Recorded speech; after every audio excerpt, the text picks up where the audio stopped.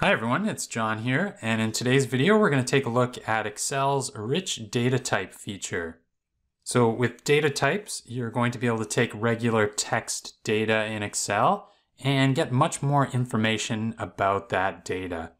So for example, the stocks data type is going to allow you to take a list of companies and get financial information about those companies. So let's take a look at these data types. Here I've got a list of companies, so it's just regular text data in Excel that I've typed out. And you can turn regular text data into a rich data type by going to the Data tab. And there's a section here for data types. So we've got a stock data type. So if I click on that with my list of companies selected, it's going to convert them into the rich data type for stocks. And I'm just going to expand that column.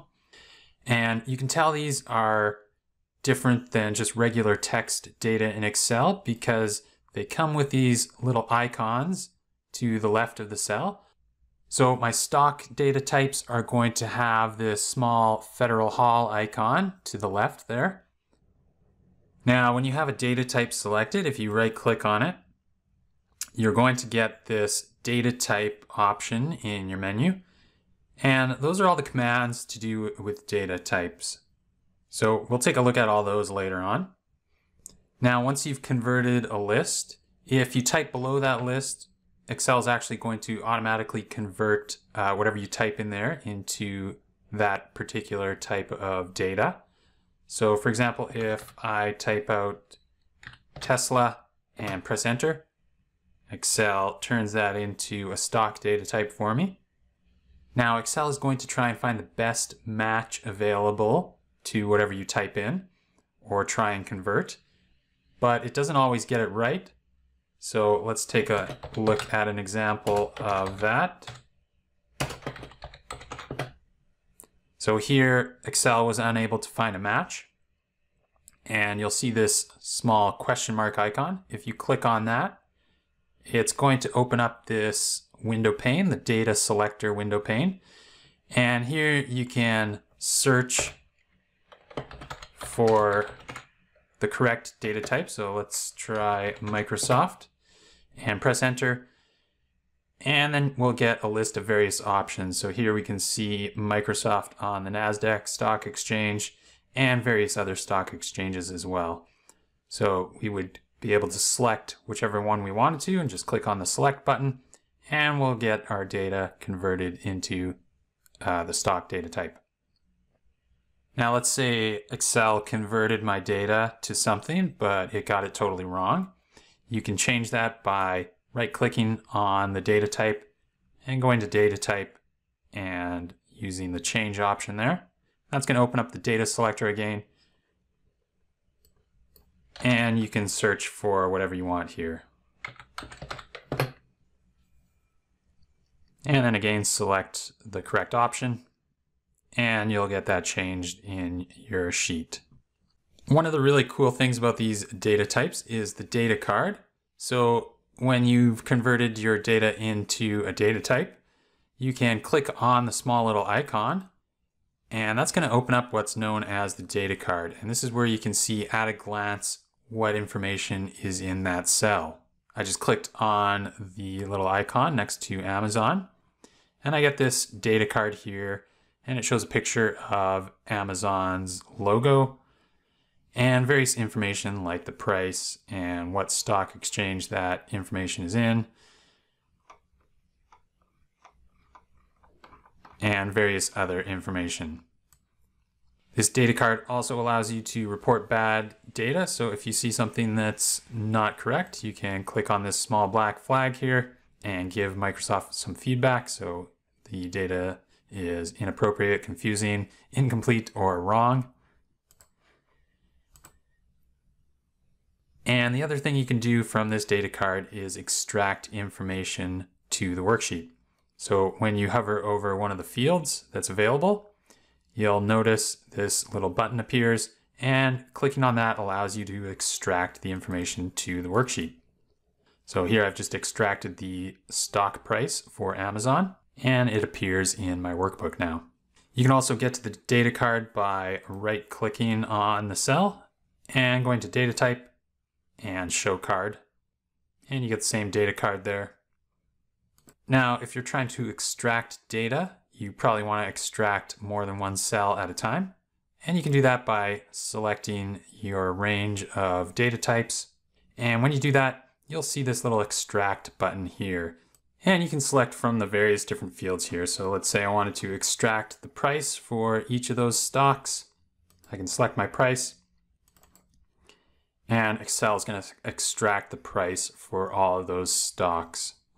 Now, it's not really extracting the data. What it's actually doing is creating a formula reference to the data type cell. So if you actually select the extracted data, you'll see that it's a formula referencing the cell. So if I look up in my formula bar, I can see that I'm referencing cell B1, which is a data type that contains Amazon stock. And you can see that the formula has a dot and then the name of the field that I'm extracting from that cell. So you don't actually need to use the extract button to get the information. You can write these formulas yourself. So if I reference data type cell and type a dot after that reference, then I can see all the available fields in the IntelliSense menu. And from there, I can extract whatever field I want and copy that formula down just like any other formula.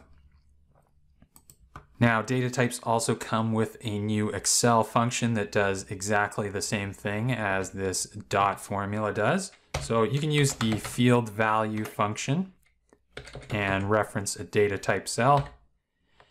And here there's no IntelliSense yet, so you need to know what you want to extract and the name of the field. And that's going to also work the same way. Now with these dot formulas and the field value function, we also get a new error type in Excel, and that's the field error. And that's going to show up in 3 different situations. So either you're not referencing a data type with your formula, the data you're trying to extract with your formula doesn't exist in the online service, or you're trying to extract a field that doesn't exist. So if I type out a formula that references my data type and I accidentally spell price wrong, I'm going to get that field error here.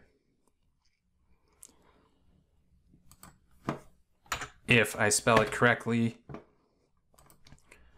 but my reference isn't a data type, I'm also going to get that field error. Now, these data types are actually a live connection to an online data source, and we can actually refresh this connection to get the latest data. So this is especially important for the stock data type because information like the stock price is continually changing. So you can always get the latest price or other information that's up to date by refreshing your data. So you can do that from the data tab with the refresh command. So you can refresh all or refresh.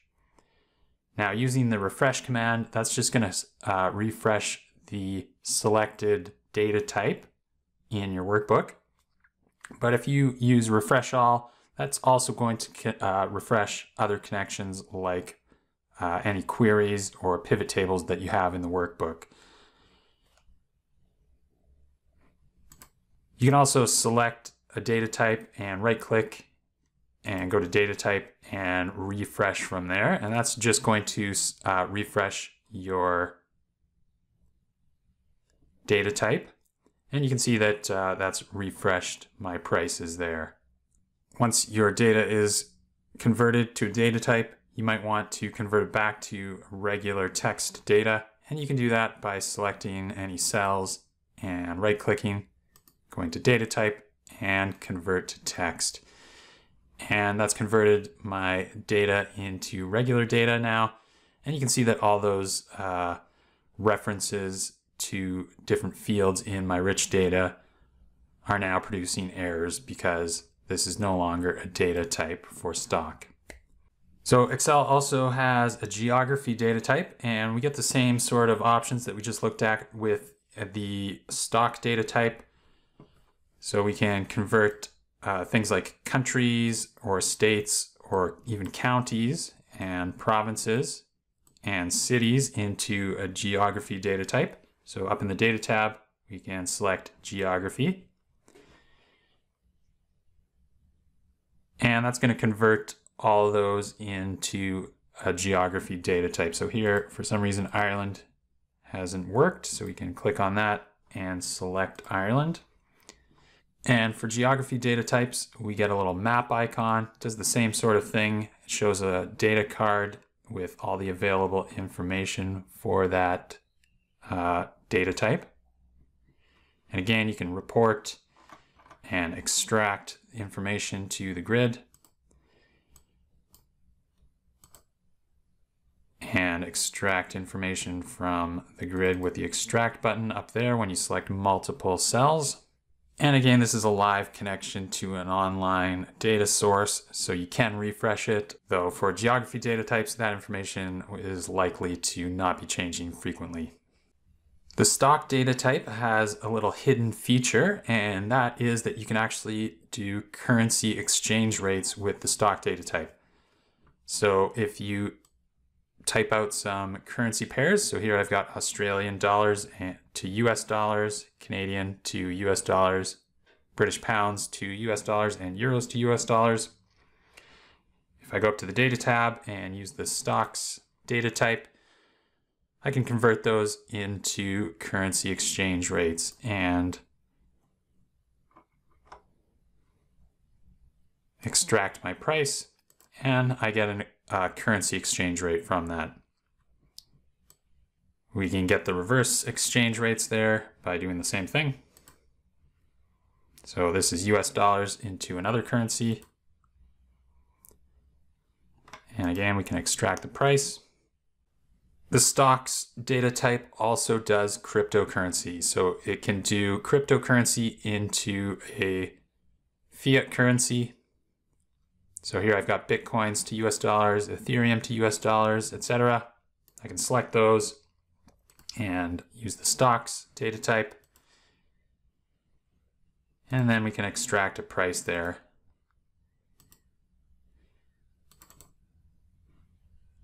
Now the reverse rate going from a currency to a cryptocurrency, not all of them are supported. So if I convert these to a stock data type, notice that I only got US dollars to Bitcoins and the other ones aren't recognized.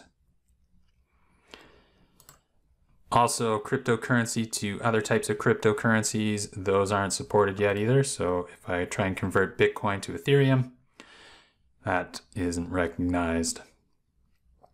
Now, you don't need to use tables with data types, but you get some extra functionality when you do use tables. So if you press Control T to turn your data into a table, and then convert that data into a data type,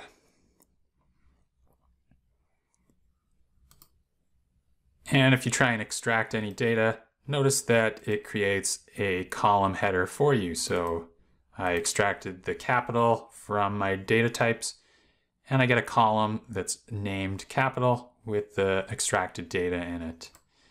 And notice that anywhere that I have my active cell, as long as it's in the table, I still get this extract to grid button, and I can extract all the information I want.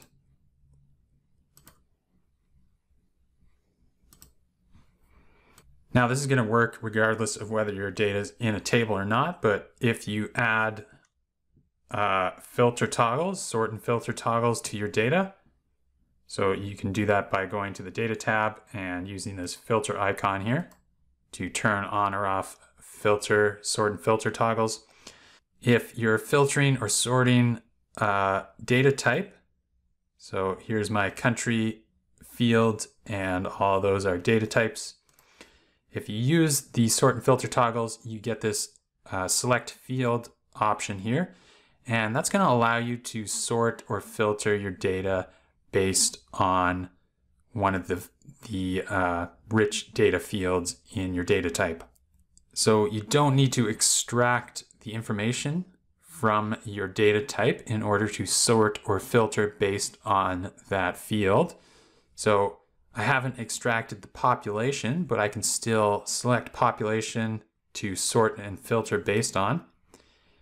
And then I can do things like sort the country based on population from smallest to largest. And that sorts it. So we can see Canada has the smallest population, then Mexico, then United States. And we can also filter out items based on one of those fields. So for example, population, you can see that we get the population listed here in the filter area. And we can do different number filters or just filter things here manually. So let's say I want to see countries that are greater than 40 million in population. Press OK, and then I'm just left with Mexico and the United States. Now, if you have a workbook and it contains data types, or you want to find out if it does contain data types, you can do that from the File tab.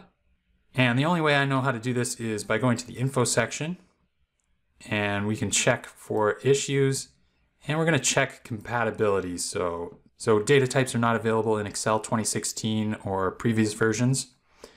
So they're going to show up in this compatibility checker. And we can just focus in on Excel 2016 to reduce the number of compatibility issues. And you can find all the different data types in your workbook by finding items that say this workbook contains data types. And you'll also get a hyperlink, so you can click on the Find hyperlink. That's going to take you to where those data types are and highlight them for you. So those are rich data types in Excel. They help you to get more information from your text data for stocks or geography type of data. If you enjoyed this video, make sure you subscribe to the channel and hit the thumbs up button. That's it for this video. We'll see you guys next time.